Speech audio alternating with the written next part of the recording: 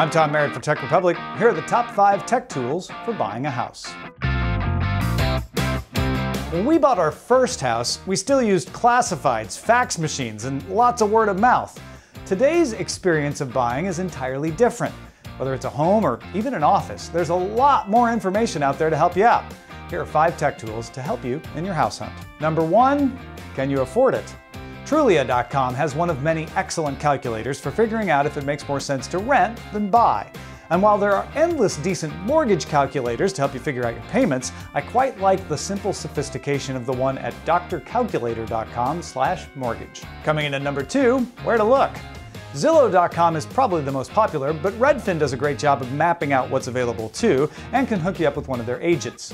Zip Realty's mobile app even uses a little augmented reality. Just point your phone camera at a house, and it'll tell you which nearby homes are for sale.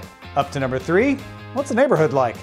Those open houses can be a blur, so spend some time afterwards on Google Maps, looking at the nearby businesses and amenities, and then use Street View to supplement your sense of the neighborhood. Sliding in at number 4, PropertyShark.com can give you neighborhood demographics, tax info, even stats on neighboring houses, and with a free account, you can get even more detailed stats on individual houses like title documents, ownership info, and more. At number 5, your phone's camera.